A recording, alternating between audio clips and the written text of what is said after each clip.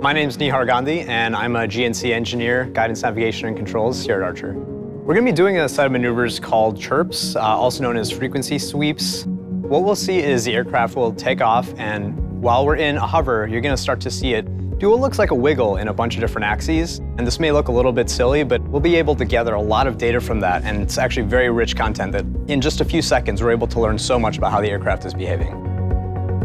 So next steps is our engineers will take the data back, we're going to analyze this, and we're going to learn a lot about exactly what's going on in the physics and the control system of the aircraft.